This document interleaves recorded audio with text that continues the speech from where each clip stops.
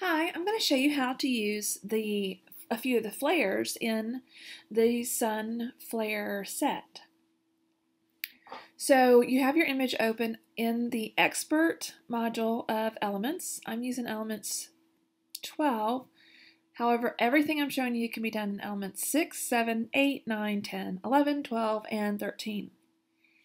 So you're going to have your image open, and then you're going to navigate to where you saved your folder that you downloaded. Okay, so File, and then Place, and then we're going to navigate. So I have it saved on my desktop, and I just have a little mini set of it, and then I'm just going to pick one. So I might pick, let's say, I'll go with some kind of a pink light. So I click on the one I want, and then I'm going to hit Place. Okay, now you can move it around, you can make it bigger, you can make it smaller.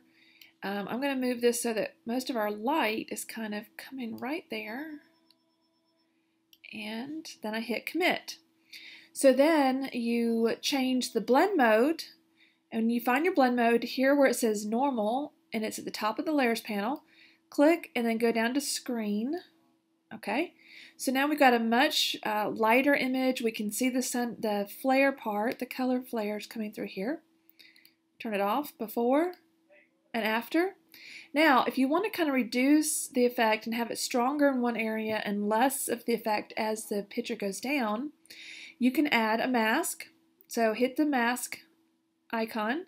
It adds a layer mask, and now we're going to use the gradient tool, and you want it to be black and white, and we can see that. I lowered down the layer opacity, and as we lower down the layer opacity, it doesn't look black and white anymore, but that's okay. And you want it to be on the linear. You can see the different ones here, so make sure you're on the linear. And then I'm just going to click and drag down kind of diagonally, because I want the strongest part to be right here and it to fade off. And I'm going to do it again. I'm going to click and kind of drag to this point. So this is telling it, okay, well at this point I want it to be less, so we can see it's starting to get darker right here. But we still have the flare effect, don't we? So I can change it and come down like this. Or if you want to go all the way across again, and we have more of the effect. You can also reduce the overall layer opacity. If you want to get rid of that layer mask, we can always grab it and throw it away. So there's the original, but it's lowered down to 61%.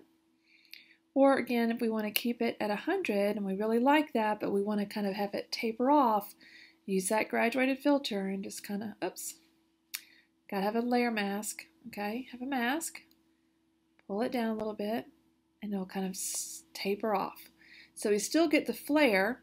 One thing you want to make sure when you're using the flares that your light source is coming in the same direction as the light in your image. So if we turn this off, we can see the light is coming from behind her, okay?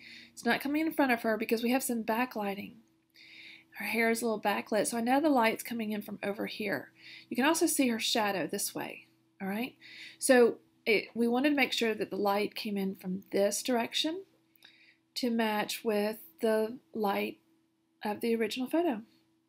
And then to finish up, you're going to flatten it, so layer and flatten, and then save it as a new file. And I usually tack something on to the end of the name so that it stays with its original file. But that is how you use the Sun Flare overlays.